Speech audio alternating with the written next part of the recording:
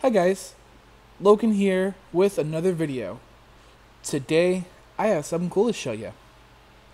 This is the brand new for 2022 Mr. Resentful Pumpkin made by Seasonal Visions and sold exclusively at the Home Depot.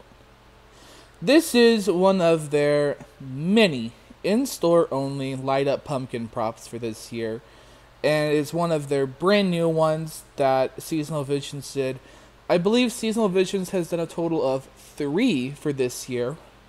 And this one, I feel like, is probably the most obscure one. I haven't really heard a lot of people talk about him. I haven't really even seen a lot of coverage of this guy yet. So I just don't know if maybe he's not as common to find in stores or what. But it's a pretty cool item. Essentially, this is just a menacing grimacing in terms of what it does, the lighting effect, even the build. It has that little back catch that grimacing has. Though, he has a totally unique face. It's a lot more spooky and stylized. And he looks a lot more rotten than grimacing. And he's way smaller. I believe this one is 12 inches. So about the size of an average pumpkin, if not the size of an average pumpkin. He has an asymmetrical face, which is just the thing I always like. I like asymmetry. The face looks pretty crudely carved, which I think is super duper dope. It's just, he looks very scary, a lot scarier than I think grimacing looks in terms of the face. He does have a constant, LED light. I think this is the exact same lighting effect as grimacing.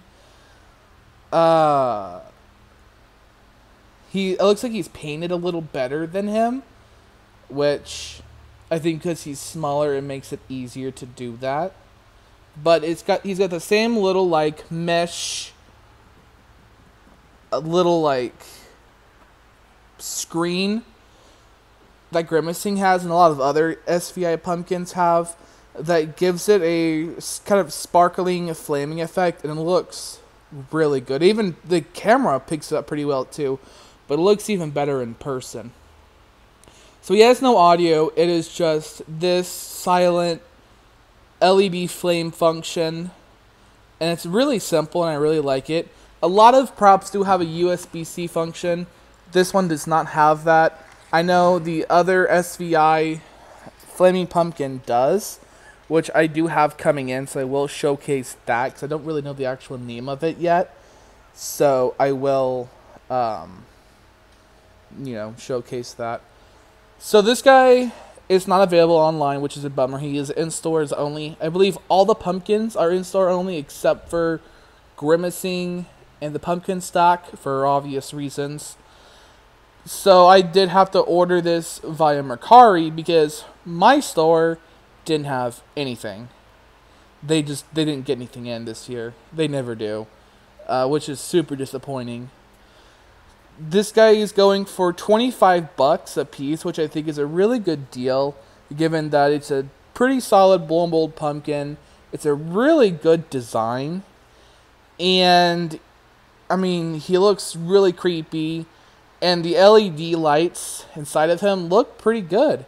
It's not like the Jimmy or Techie flame lights where it has where they have the rotating reflective piece in them. It's just LEDs that flicker in a way that look like flames, like a candle lights in him. But I still think it looks good, and I still really like it. I've got a whole bunch of pumpkins on the way, by the way, guys, and I'm really excited. And this was just the first one that's really showcaseable because it does something. I got one of the scarecrow ones but it doesn't really do anything. So yeah, I'm obviously obsessed with these pumpkins. I really like them, and the new ones this year seem to be a lot brighter. They look cooler. So this year we've got Pan Asian making pumpkins, Seasonal Visions making pumpkins, and as always, Techie making pumpkins. and all of which I am equally as pleased with. I think all companies have done an excellent job this year. This is my favorite of the all the new pumpkins. I really think he looks the best. I definitely recommend this one the most. Again, I don't know if like he's only going out to select stores or what. I've not really seen much of Resentful.